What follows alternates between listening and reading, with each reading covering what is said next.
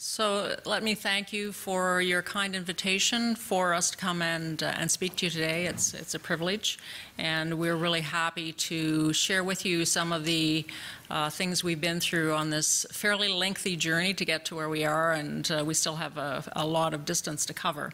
What I'm going to talk about today is blood safety, how far we've come since the 1980s, what's changed, and the weight of scientific evidence that's now adding to our ability to start changing some of these policies. So hopefully I won't be too technical. If I am, just yell at me, raise your hand, and I'll do my best to explain anything. So these days, blood operators, as always, have recipient safety as their foremost goal. And to ensure that that is in place, there are three main pillars that support the maintenance of blood safety. The first being the donor who walks in the door. So donors are selected specifically primarily through what we call a record of donation. So that's a very lengthy questionnaire that donors go through that asks them about things that may put a recipient at risk, but also things that may put a donor at risk, because we don't want to harm a donor who's kindly coming in and donating blood. Once we've collected a unit of blood from that donor, it then goes to donor testing. As you can see, we have a fairly long list of agents that we test for, and I'll go into a little bit more detail on that later. That is obviously to protect the recipient, but also to provide information to the donor. So if a donor comes up positive for any of these tests, they are contacted, their physician is provided the information if they so wish, and they can have the appropriate follow-up with their physician. And then finally, last but not least, we follow good manufacturing practices. Canadian Blood Services is regarded as a biologics manufacturer, and as such follows very similar practices to the pharmaceutical companies, because we are producing a product which is going to be used by recipients. So this is a picture. I expect you to be able to read this from the back, of course. Our donors can barely read it when they come in and have it in front of their face. So there are 85 questions on this record of donation on the right-hand side, and it asks about your health. Are you feeling well today, first and foremost? Are you on any medications? Do you have any travel? So we look for travel to areas where malaria may be occurring, for example. We ask about behavioral practices which may put folks at risk for HIV, hepatitis B, for example. We ask whether folks have lived for specific periods of time in the United Kingdom during the variant CJD outbreak, because that may put them at risk for variant CJD. So there's a whole list of things that we ask the donors, and this is every time they come in to donate. Once they've gone through that, they also are checked for general health. They have their blood pressure checked, their pulse, and their temperature to make sure they're in good health to donate. So aside from the MSM deferral, we have lots of other reasons for deferring donors, either temporarily or permanently from donating blood. For example, during West Nile season in the summer, we will defer a donor for 56 days if they test positive through our testing, or if they test positive through public health testing. We have a 12-month deferral for travel to malaria endemic areas. So if you go off and spend time in an area where there's malaria outbreaks, you have to wait a year before you can come and donate. Now, all of these infectious disease-related deferrals are linked to the period of time when someone may have been infected, and the time we can detect that they are infected by testing. So the incubation period or the window period. Obviously, we are also extremely conservative, and we defer people for far longer than an actual incubation period. But that is to maintain safety and ensure that occasionally you do get people who go through very long incubation periods, maybe asymptomatic but infected, and we can't detect them for longer periods of time. So this is very conservative, and we recognize that. So as I mentioned before, we have other indefinite deferrals in place for donors who may have been in contact with HIV or hepatitis for various reasons, and there are numerous risks that are included in the record of donation on that. So most of our deferrals are in first-time donors. Our repeat donors obviously have already been through this process multiple times, and they've been tested, and the incidence of them becoming positive with a new infection is relatively low. The other indefinite deferral that we have is for variant CJD. So this was a uniformly fatal illness caused by prions, which occurred in the UK in the early 1980s into the early 1990s. So folks who've lived in the UK during that time period are currently permanently deferred because of variant CJD risk, even though that risk would be exceedingly small. And then we go on to donor testing. These days, donor testing is highly automated, very process controlled, and because of that, the testing is extremely accurate. These are the tests that we routinely do. Just wanted to show you as well the implementation dates for all of these tests. So the first test that was actually implemented by the old Red Cross was the syphilis antibody test back in 1949.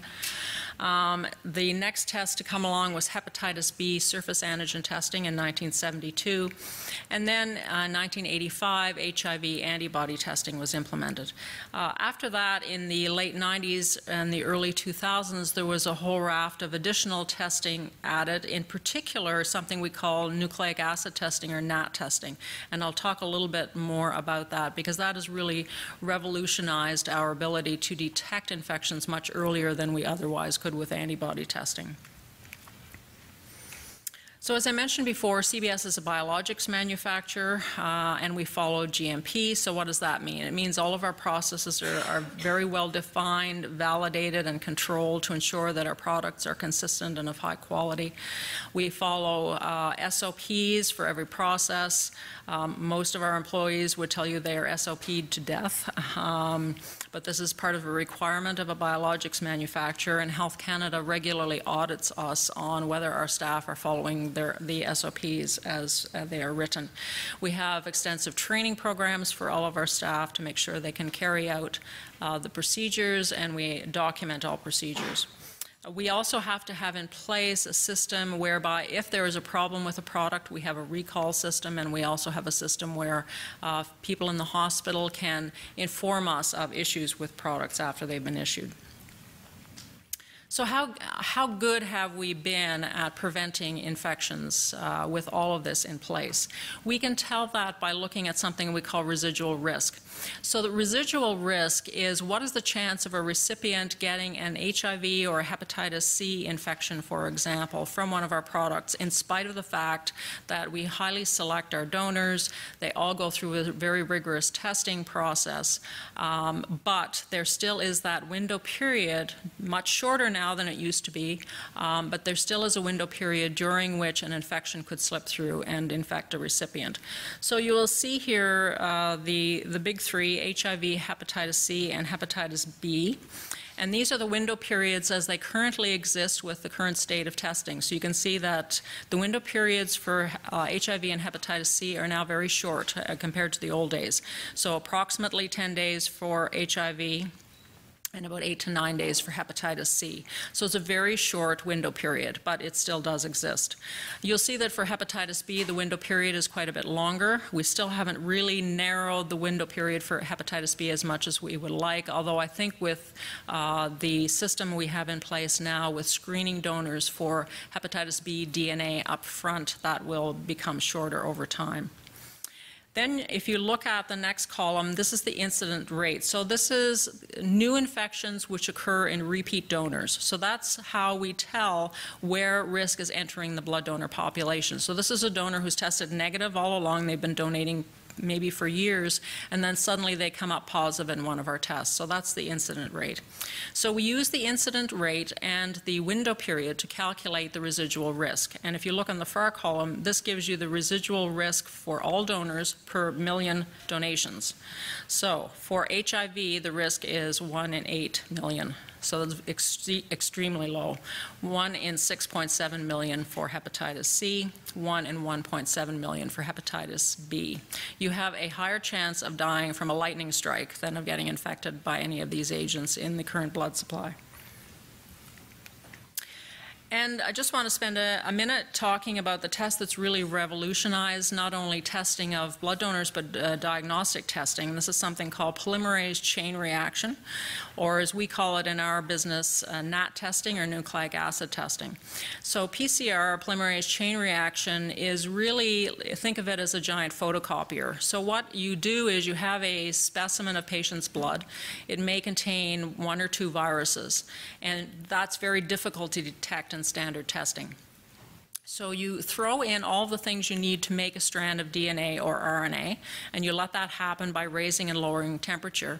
And what that does is that it acts like a photocopier and makes millions and millions of copies of that RNA or DNA, which is then easy to detect.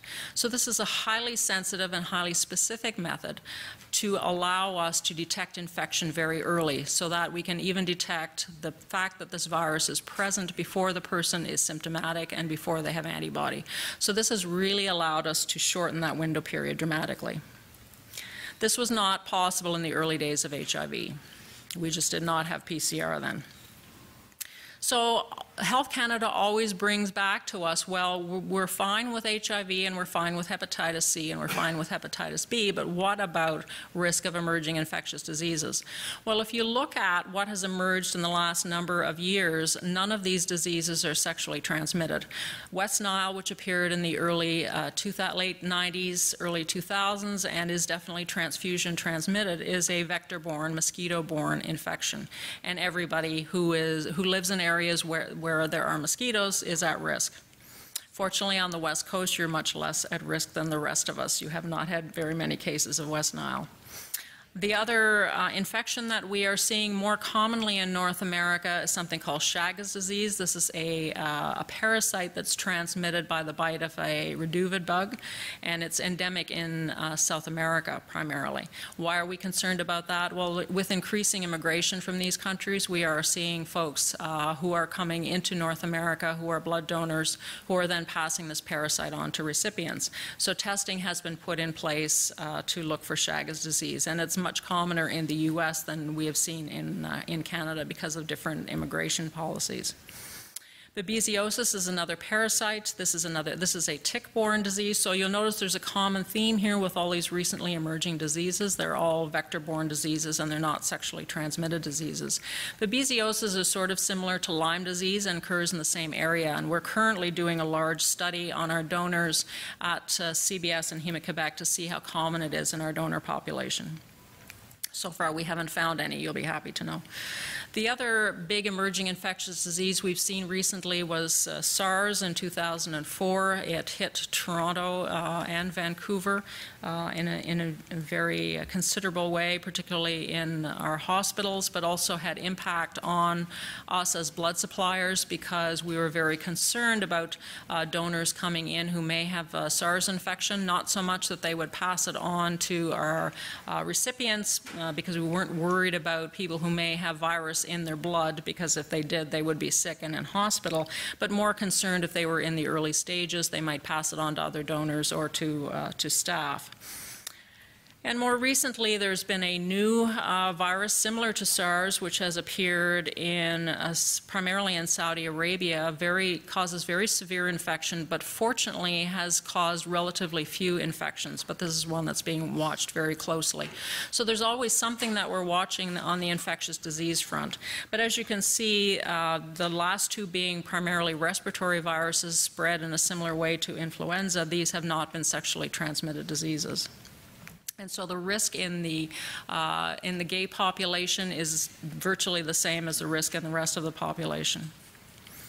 So I just want to show you a couple of slides on how things have changed since the 1980s and how we deal differently with emerging infectious diseases than we did back then.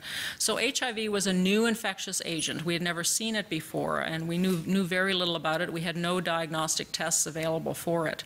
West Nile, on the other hand, was a virus that was already we'd seen in some parts of the world. It just had not been seen in North America. So there were already tests around that we could adapt for use. PCR did not exist in the 80s, so we didn't have this great way of detecting the presence of small amounts of virus in people's blood. With West Nile, it was the first test we went to when we wanted to implement a test for West Nile. The time from identification of the disease, of disease transmission through blood to the availability of the screening test. Well, for HIV, as we know, cases were seen first in hemophiliac patients in the early 80s. It took until 1985, so 3 to 4 years before we had a test that blood operators could implement for donor screening. With West Nile, there was a theoretical, we didn't even have a case of transfusion transmitted West Nile, but there was a theoretical risk that it could be, and it was identified in 2002. We had a test in place and were screening donors by 2003. The big things, though, that have really revolutionized the way we monitor infectious diseases and put measures in place to prevent them happening or prevent them spreading are the communications and surveillance that's now in place.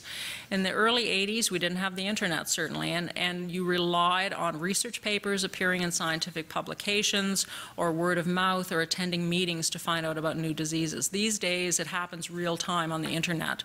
So if you belong to things like ProMed Mail, as I do, this is an internet-based service where physicians and people in healthcare post things about outbreaks that are occurring in their country, so you hear immediately when something's happening and you can take action.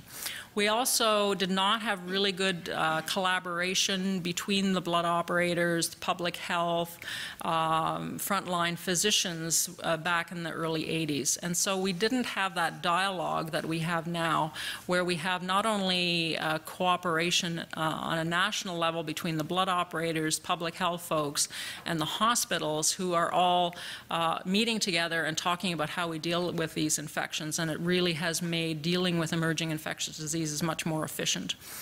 And in those days, we did not seek stakeholder input, which we do, as you've heard from Dawn, much more aggressively these days. And having that interaction both with our patient and our donors and potential donor groups has really assisted us and also provided a good understanding, I think, both for us and for various groups on how we deal with emerging infectious diseases.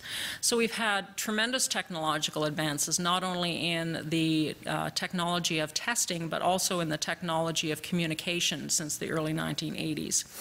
And also, we now think of the world as a global health community, so that we know an outbreak that occurs in Saudi Arabia can easily reach Canada a plane flight away. We also have developed relationships with folks who work in animal health, because as you can see from some of the new emerging diseases I've showed you, some of them affect animals as well, and knowing what's going on in the animal population is often very important to inform what we do with the human population.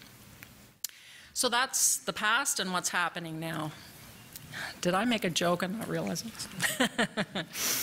So what's coming next? So we've got all this testing in place, but really from a financial perspective, how long can we continue to add more tests to the system?